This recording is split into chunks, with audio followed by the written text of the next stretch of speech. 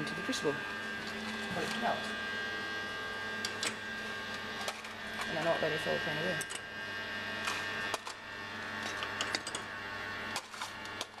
This is all recycled from an old casting.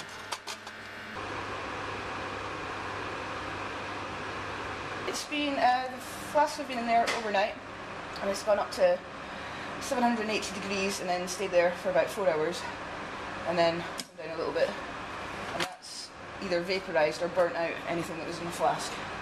So all you've got left is the investment. This is a bit hot, so if you can't have that being that if it gets too cold, then it just doesn't work.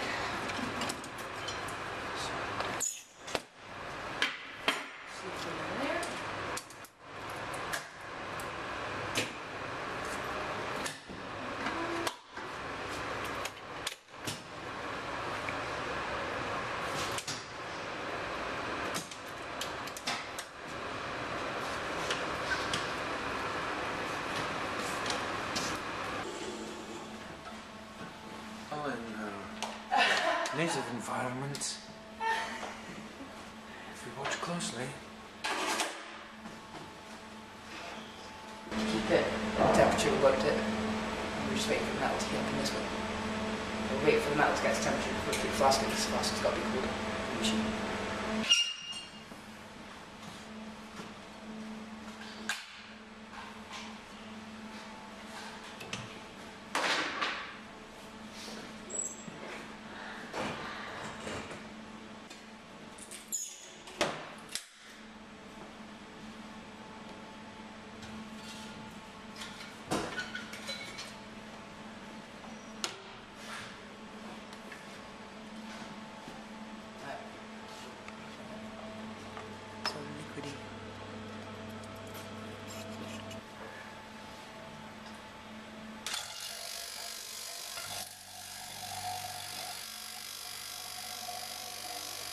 So what's happening now? Nitrogen in cold flask create a vacuum. Get rid of oxygen.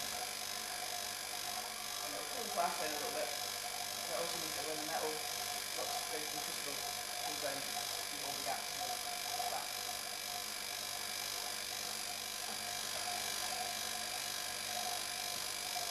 It's also oxygen free, so there's no oxidization and you get pure mass of the metal. The metal doesn't come into contact with oxygen at all. The metal is just purely inert and it removes the oxygen. Therefore the purity of the metal is a lot higher and the quality of the casting and the quality of the melt is top notch.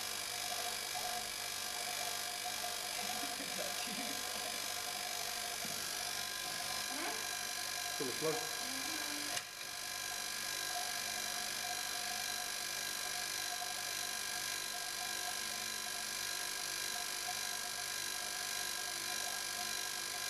So what happened when you pulled that lever? That takes a bung out of the bottom of the crystal, leaving the hole in the bottom of the crystal, and you can turn that off to cool down the top.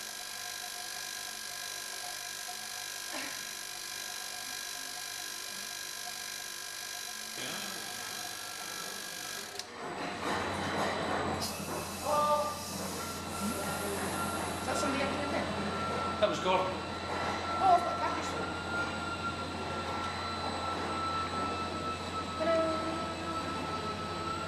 Just. Textbook perfect. Although it... Shove that there.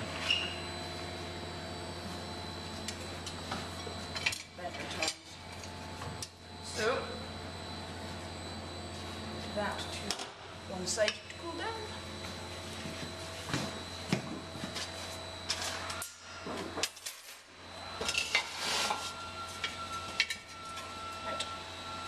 Beautiful. And the plug on the end is very important because it acts as a heat sink and it retains heat.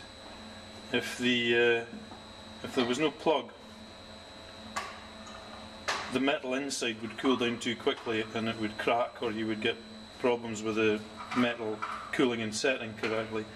So the plug acts as a sort of reservoir of temperature so that it stays hot enough to cool down very, very, very gradually.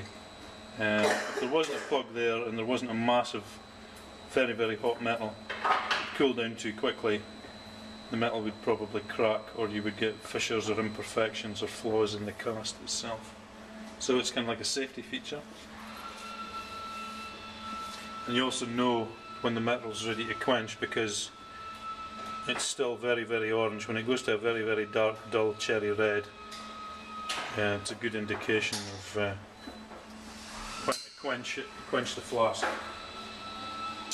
Anything hotter than that, and sometimes the metal's not molten inside, but it hasn't cooled down sufficiently, and it could blow up, or the metal itself could fragment with thermal shock. Got quite a bit of red heat in it, so it's still too hot. I usually leave it for about 10 minutes to cool down. It's sufficiently enough to quench.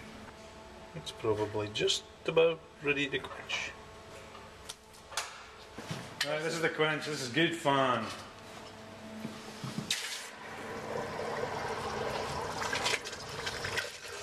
The best thing when it's plunged into cold water to return to a slurry.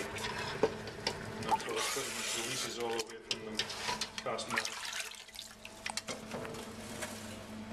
And that's what we made the tree of yesterday.